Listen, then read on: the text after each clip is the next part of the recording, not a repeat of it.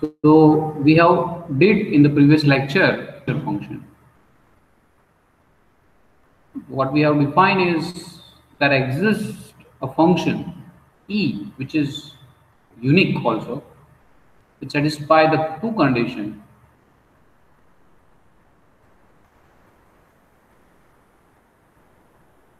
that e dash of x, the derivative of the function is itself, and the second condition is e of 0 is 1.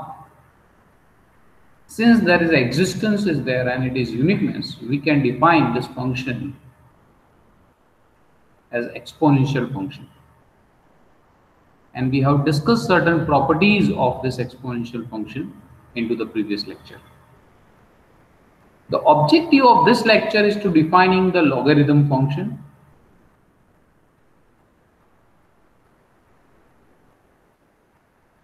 and the power function. So from anybody from you can able to define what do you mean by logarithm function using the exponential function.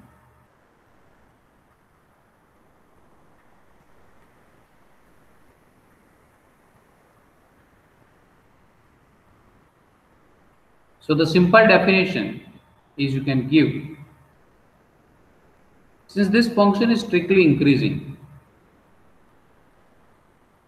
e, and as per the graph, we know the graph of the exponential function is this.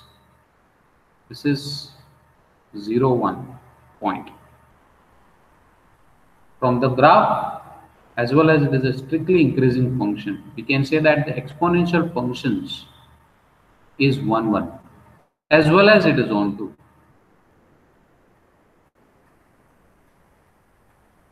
And therefore, the inverse of this function is exist. And if you can see the inverse of the function, if the graph is this, the graph of the function is this, then the inverse of this function can be drawn in this manner. And this is the point 1, 0. And that is called a logarithm function. The inverse of exponential function is known as a logarithm function. The definition, the function inverse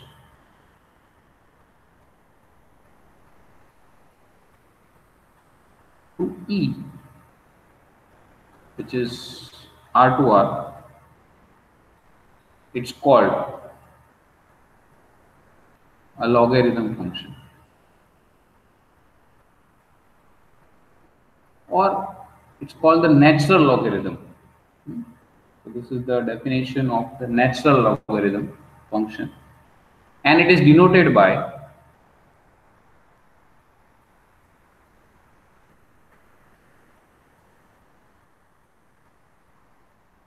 L, or in general you are denoting as ln.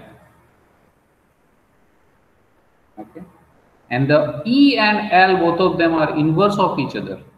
So that's why a composition of these two at any point will give the itself. This is true for every x is in R. And E composed with L at point y is y for every y in R, but y here it has to be positive,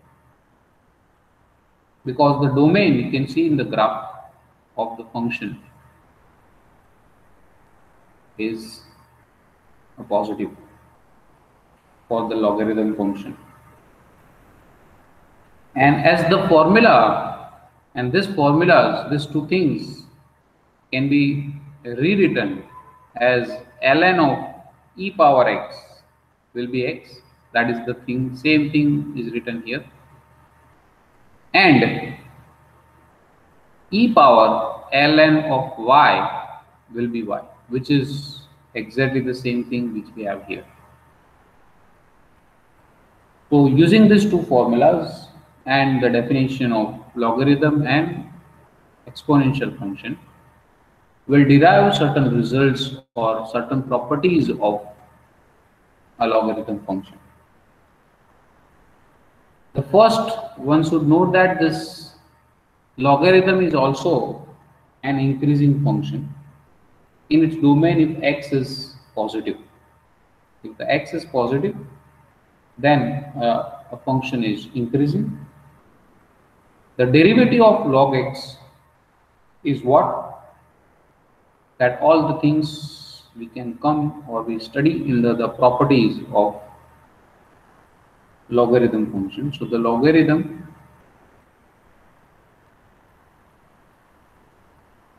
is a strictly increasing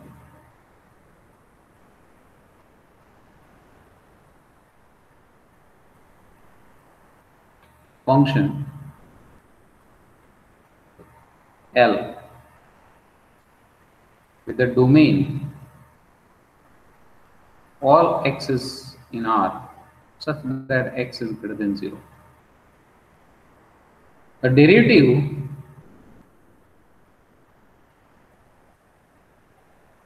of L is given by L dash of x is 1 upon x for all x which are positive.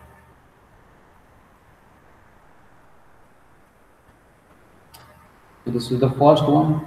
The second one is a like exponential function L of x plus x into y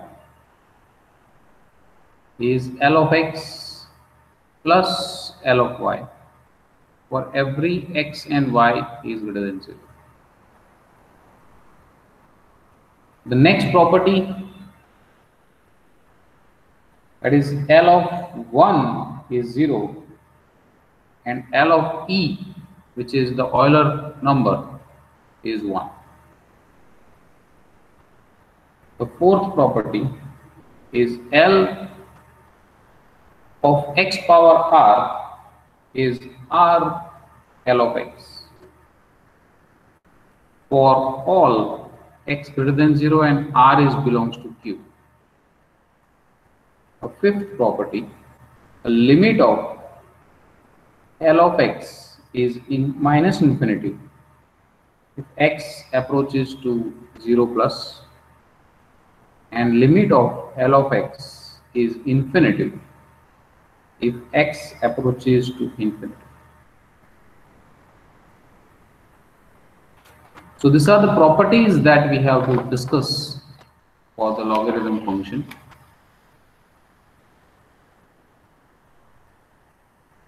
L is a strictly increasing function. It is actually follows from E is a strictly increasing with the domain R and its range is all positive numbers like this, x belongs to R. So we should write the fact that the L is strictly increasing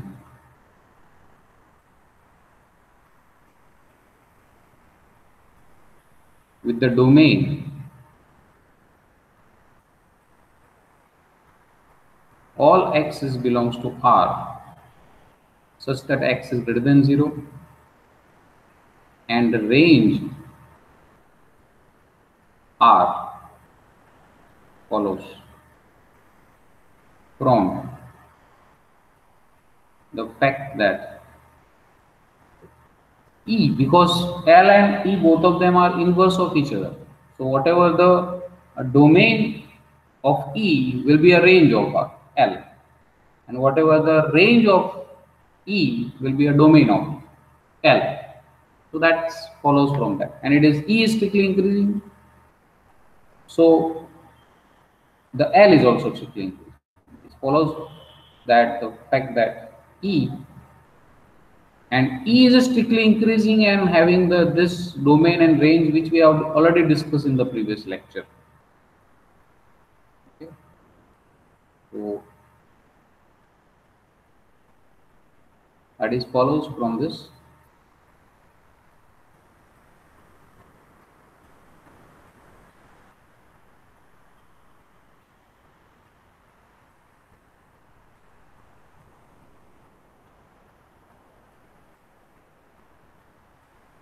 Now the first thing, that is a derivative of L is 1 by x. So we know that for the exponential function, e dash of x is itself, and this is positive.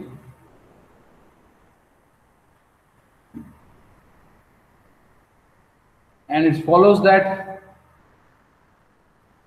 L is also differentiable from this over whatever the domain is there. And what is the chain rule if we apply here? So this will be the 1 upon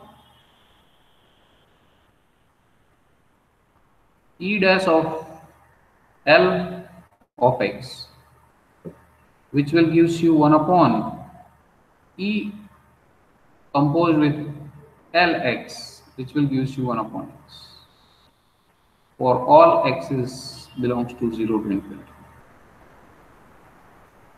The second property, in that you have to prove that L of x into y is this, L of x plus y. So for any x greater than 0 and y greater than 0, if you have u which is L of x and v will be L of y, then what we have, x is L of u and y will be E of u, and this is E of v. Now as per this, it is x into y, it is E of u into E of v. But the property of the exponential function which says that E of x plus y will be of E of x into E of y, that is e power x plus y is equal to e raised to x into e power y. As per this, this is E of u plus v. So now L of x into y will be x into y is this E of x plus y. So I can write down E of u plus v. So that is L O E u plus v. But L O E will gives you u plus v. But u, the value of u is L of y, sorry, L of x, and v will gives you L of v. So that's proof that L of x into y is equal to L of x plus L of y. The third property can be done from this. L of 1 is 0 and L of e is 1, which actually follows from this property. So I want to prove that L of 0 is 1. Can somebody, this is our objective. Can somebody tell me what to do? I have this relation. L of x into y is equal to L of x plus L of y. Now,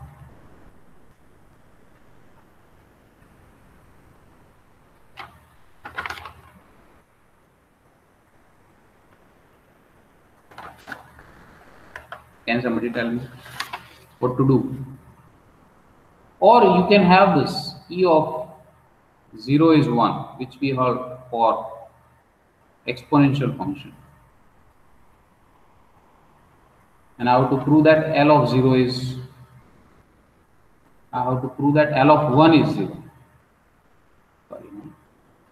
I have to prove that L of 1 is 0. And I have this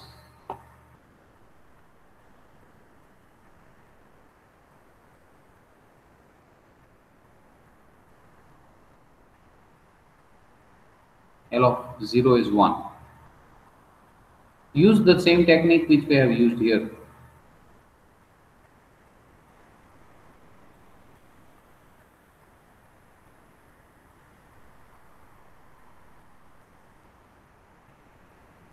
Apply L both sides.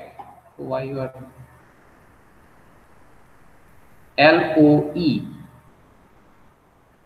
at 0 is equal to L of 1, which implies that LOE will gives you the same point, and on this side we have this. The second quantity you have to prove that L of E is 1. So secondly, you have to prove that L of E is 1, but that also can be easily seen by E of 1 is E. You apply L both sides. That is L of E, but LOE of 1 will gives me 1. So this completes the proof of second. Now for the third one, you have to prove that L of x power r is r into L of x for every rational number q, which can be easily seen from this for the natural number. First, you have to prove the result is true for natural number, and then we have to extend that result for rational number. So for the third one, first we shall show that L of n into x is equal to L of x power n. That was very simple. Sorry. What I was saying. It is x power n is n into x, Lx.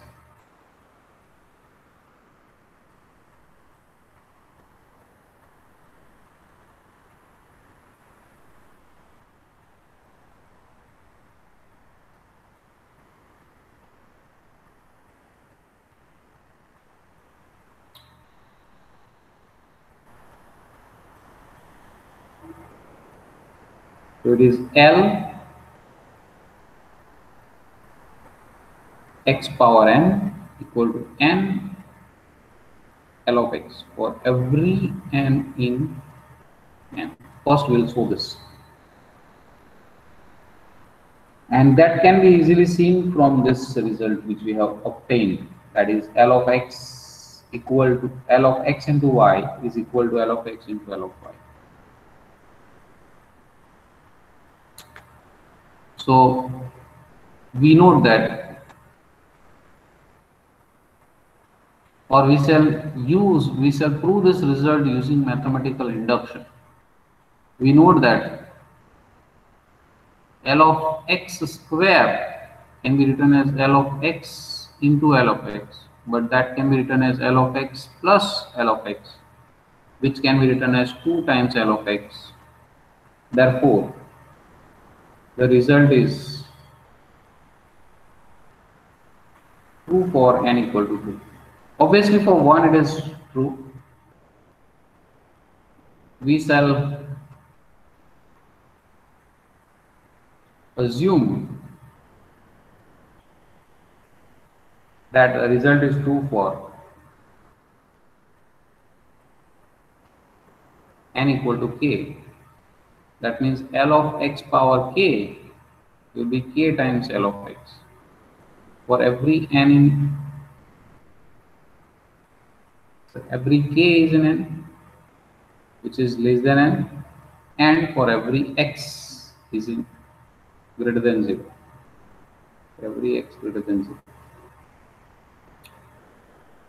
So now we will start with L of x plus x power k into x. That I can written as L of x power k into x. Both of them are positive, so that's why I can write down this is L of x power k plus L of x. But the result is true for k, so it is k times L of x plus L of x. So that combinedly we can write k plus 1 times L of x. So hence the result is true for k plus 1.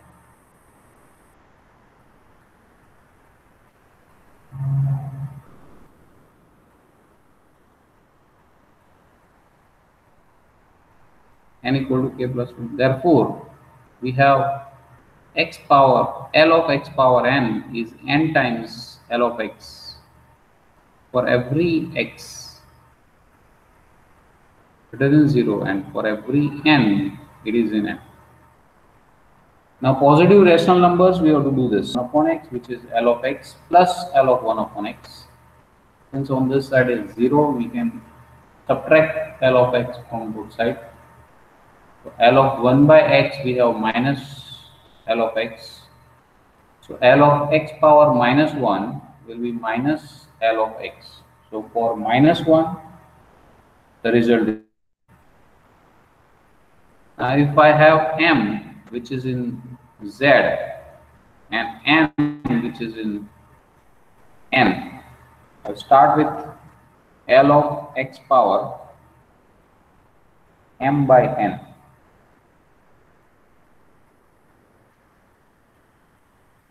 So as per this quantity,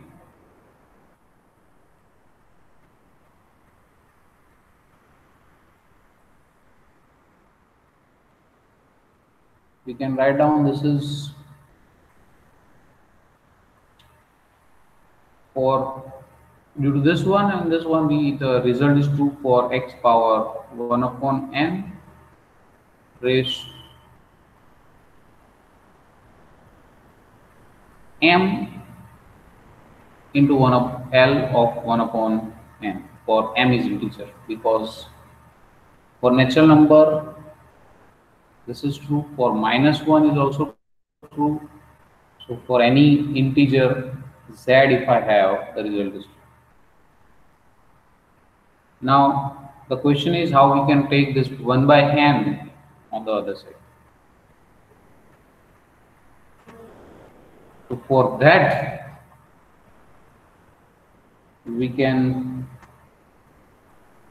work with the other quantity, that is L of 1 is E, but not L of 1 is E, but L of E is 1.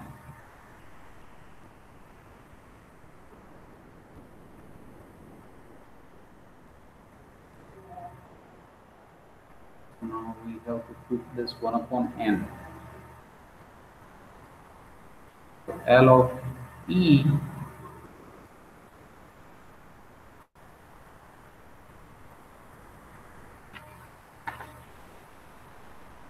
one. So this will not be used, but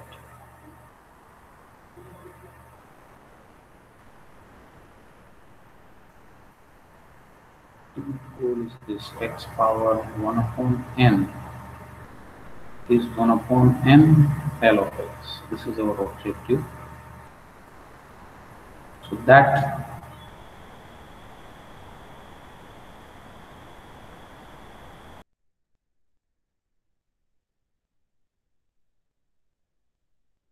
of x power n upon n will be equal to L of x, which is already there. Yeah. So we can do this way. To prove the next thing, we have L of x, which I can write down L of x power n by n. Since the result is true for any natural number, we can write down this is n into L of 1 upon L of x power 1 upon n, and hence this 1 upon, if I divide 1 upon n both side or multiply 1 upon n both side, we'll have 1 upon n L of x power 1 upon n. So due to this, now we can write down this is m by n L of x. So we have the result, which I can say now is L of x power r is r into L of x. for every r is in q and for every x greater than 0. So have you understood what I have did? So first let me recall what I have did in this, because it's too much complicated. It's not complicated, but I have to the longly. First we have used a mathematical induction to prove this statement, and that is easy and we can follow that quantity. Secondly, I have to prove the result is true for of the form integer. So to prove the result is integer, we'll use the concept that, or the identity that L of 1 is 0. Since L of 1 is 0, 1 I can write down as x into 1 upon x. So this, as per the property of logarithm function, we can write down L of x plus L of 1 upon x. So this will imply that L of x or minus x will be L of 1 upon x. This will imply that L of 1 upon x is, this will imply that L of x power minus 1 will be minus of L of x. So hence what we can say is L of x power m, and if any m which is an integer, if it is negative integer, then we can write down this is L of x power minus m, minus n, for m equal to minus n for some n in n. If it is negative integer, if it is positive integer, no problem. If it is 0, it is followed. So this is there, and due to this we can write down this is minus L of x power m n, and for n we already have the result. So this is m into L of x. So hence what we can say is L of x power m is m into L of x for every x, sorry, every m it is an integer and x is greater than 0. Next is to prove the result is from 1 upon. So for that what we have did is this concept, that is, I'll start with L of x. So L of x I can write down is x power 1. So instead of 1 we can write down x power n by n. N is a positive number, integer. So that I can write down as L of x power 1 upon n. So this will imply that 1 upon n into L of x is equal to L of x power 1 upon n. And hence this will leads to x raised to L of x raised to 1 upon n is 1 by n L of x.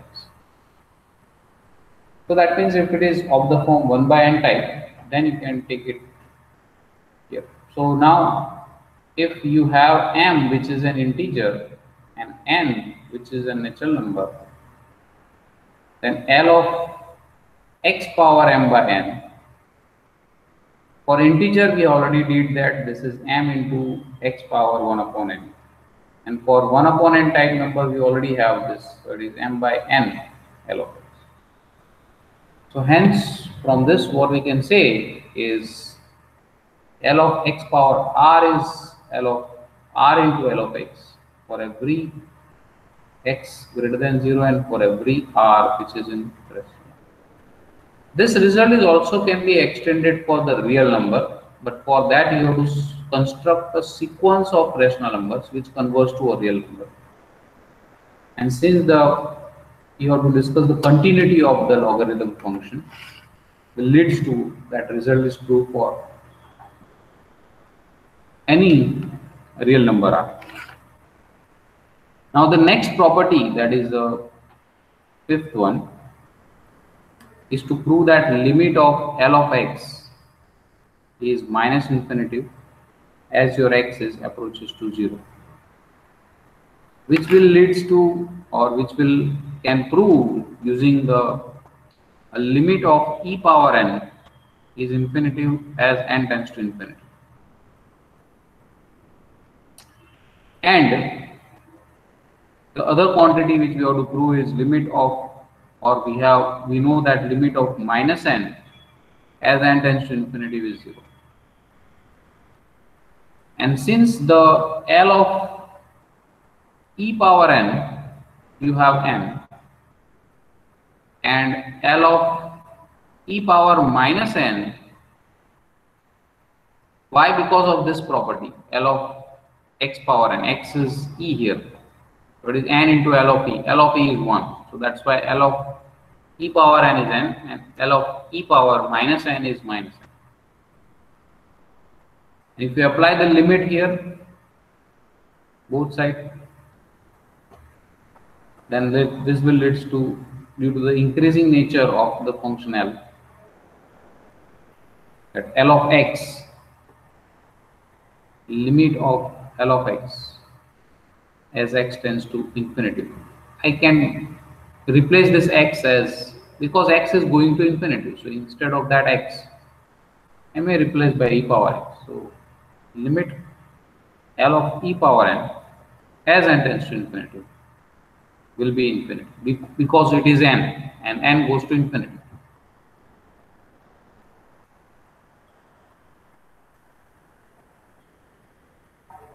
And a limit of x tends to 0 plus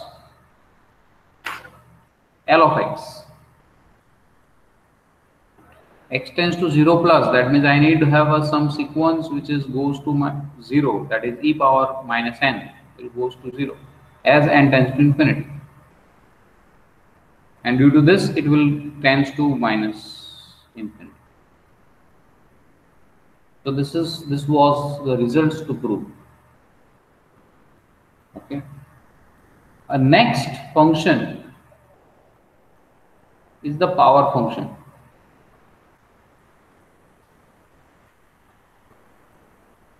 What does it mean of a power function? Is a function of the type x power alpha. This is known as a power function. Can somebody define what is x? How to define x power alpha?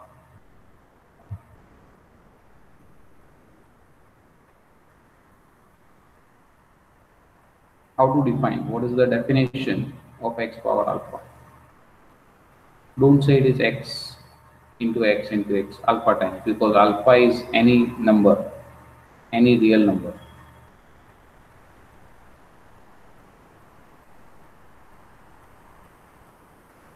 Anybody from you can define x power alpha?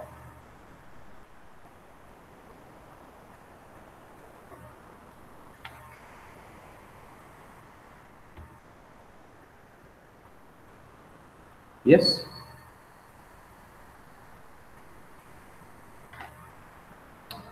You can define using logarithm function as well as exponential function. So as per the definition, this is e of alpha of L of x, or I can say this is exactly e power alpha ln x, because as per this is e power ln of x power alpha,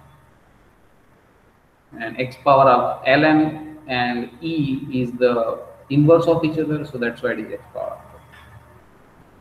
So this x is a function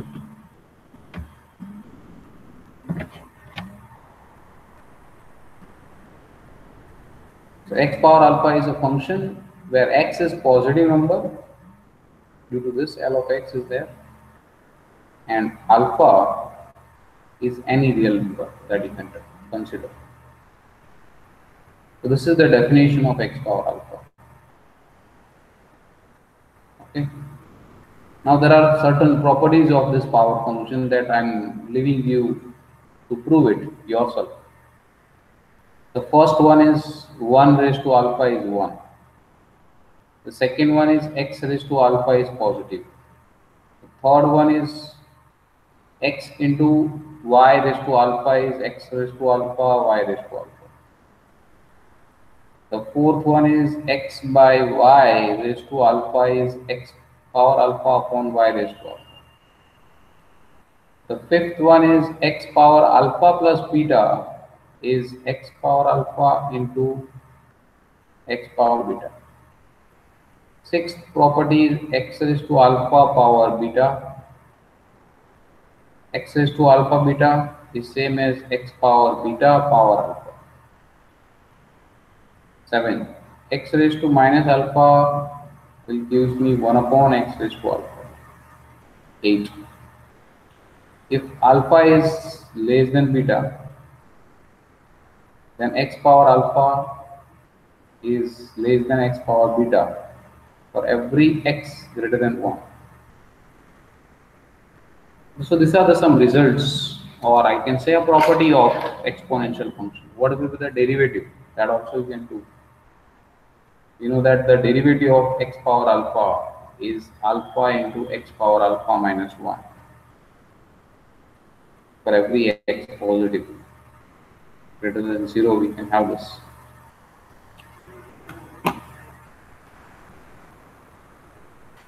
So can you do it this properties of a power function using this exponential function and the logarithm function? Try to prove properties of this. Now, and I want the answer from you guys. How to prove that 1 power alpha is 1?